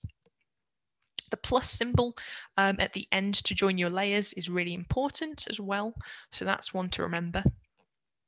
Are you plotting something sensible? So this is questions like, are you trying to change the shape parameter based on a continuous variable, right? So if you've got a number that goes from 1 to 1,000, you can't specify the shape based on that number because there aren't 1,000 shapes to choose from. So is what you're trying to do actually sensible? And then I guess kind of related to Stuart's question, try manipulating your data before plotting it. So normally in most cases, like why is my data, why is it showing me different numbers on the bars, or why are my days of the week in the wrong order? They're in alphabetical. Normally it's not something you want to fix in ggplot. It's something you need to fix outside ggplot before plotting it. And this is a really big one. So I think if you can manipulate your data before you plot it. And just going back to the bar charts we looked at the start, if you just want to specify your x-axis and you want to have ggplot do the counting for you, then you use the geom_bar function, the geom_bar geometry. However, if you've already summarized your data and you know what you want on the y-axis, use the geom_col function, and that will allow you to specify both x and y. So those are my sort of top troubleshooting tips. These are the things that people trip up on, but I think you've all done a really good job today and seem to be managing fantastic. So Places to learn more about ggplot. The R for Data Science book, chapter 3, is all about ggplot. It's really, really good. There's also the R Graphics Cookbook. These are all links as well. So in your slides, you'll be able to click on these. That's a very nice resource. The RStudio ggplot2 cheat sheet. I've got a whole book of them. In fact, I can't quite reach now. Let's see. No. There we go. I've got, oh, I'm just spilling my books everywhere. I've got a whole book of printed out cheat sheets because even though I've been using R for 12 years now, I still have to look up how do I use the fill scale function? How do I create this sort of plot in ggplot? So don't be scared to print out a cheat sheet. Put it proud on your desk. It's nice to have the reminder. Tidy Tuesday, if you've not heard of Tidy Tuesday, it's an event that happens every week on Twitter where the R for Data Science learning community posts a data set and then everyone has a go at creating a plot based on that data set. And some people have just learned ggplot and they're making, you know, the most basic scatter plot in the world, and that's great. Some people have been using ggplot for years and create some really magical plots. So I'd highly recommend you have a go at it to practice your ggplot skills. So have a go at taking part in a hashtag Tidy Tuesday challenge. Or just have a look at the hashtag on Twitter and you'll see there's, you know, a lot of different fantastic plots being made, and it'll give you inspiration about the sorts of plots that you can make and the huge variety of plots you can make. And if you want to know more as well, we do offer training courses. So if you want some more formal training like this, do get in contact with me and I can arrange that. And finally, I would love to see any cool plots you make, either you've made today in the practical or that you make having a go tomorrow or next week. So if you do make any cool plots, do tweet at the NHS-R Conf 2020 and tag me in it so I can see. And I can see that Sharon's also put a link to a survey for you to fill in, I assume, for the NHS conference. So if you can fill that in as well, that's really useful for the NHS conference organisers, so they know if it's the sort of workshop that's useful to you. So we've got a couple of minutes, so I'm going to stick around and answer Q&As. But otherwise, I've had a really lovely afternoon with you all, and I hope you enjoy the conference next week. It looks like it's going to be fantastic. So yeah, thanks for your time. I'll stick around to answer some Q&As. But otherwise, yeah, lovely chatting with you all. And hopefully see you in person at the conference in another year. Thank you. Thanks. But yeah, if anyone's got any Q&As, anything they want to ask about ggplot, I'll be sticking around. But if you want to get off, that's fine too. No questions from me. Just want to say a massive thank you. That was really, really good, really interesting. Thanks a lot. Cheers, Paul. Thanks for your contributions. See Nice you to chat. later. Yeah, see you later. Thanks, Andrew. Thanks, Mung and Zahid and Helen and Stuart and Emily. Yeah, Sally, AES, you can lose hours, can't you? Sorry to drill it in, but it's so important. Hope you've got it down now. No, it has never been made explicit, and I've sat there and gone through Google searches, and you just get wrapped in knots about when to use it and when not, and your charts don't look like you expect them to do, and I've just never known. So I think that's the massive takeaway, and I will be sharing it with everyone that I work with. Fantastic. Yeah, and it's not worth getting yourself stressed about. It's so hard, isn't it, when you Google and you're going, why? And it's so frustrating when it's not what it looks like, and it's not actually that hard, is it? So well, it's just, you know, you just explained it really well, and it's like, oh, that's obvious. Super, but thanks. You know, and when you're not surrounded by other people who working in R, then you just, you know, you might as well just turn to the wall beside you and adopt it. So yeah, that's I say the massive takeaway. Super. So, yeah, thank you. And the rest has been just nice to have that to consolidate the other bits of learning around it. So thank you very much. No worries. Thank you, Sally.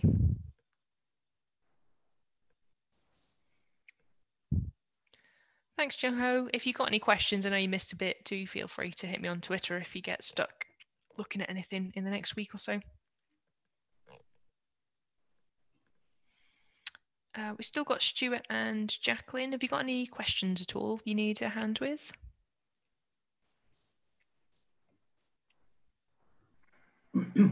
No, Rhian, I was just trying to do the survey and it wasn't letting me. It said about one from this morning for Alpha Excel. You should let Sharon know. Oh, yeah, Sharon's still here. Yeah. Yeah. Okay, yeah. Stuart was just saying he's having a bit of trouble doing the survey because he sat in a workshop this morning. Oh, really? Okay, I'll have a look at that for you then, Stuart. Okay, thank you. Thanks, Stuart. Sorry, Stuart, are you attending any other workshops this week? Well, I did one this morning. I'm doing one tomorrow as well, and then on Friday, I think. Okay, that's fine, because it's the same link to the survey monkey. So when you go in, you have to choose what workshop you attended. So of course, right. You have to do it 3 or 4 times. So hopefully by tomorrow we'll get it sorted for you. Okay, that's brilliant. Thank you. Cool. Thank you. Sounds like you've got a busy week, Stuart. Well, but I've got to use text, so I'm doing this and trying to keep away from work emails. Yep, that's just delete them all. That's what I do. Yeah, I'm joking. yeah, I might try that.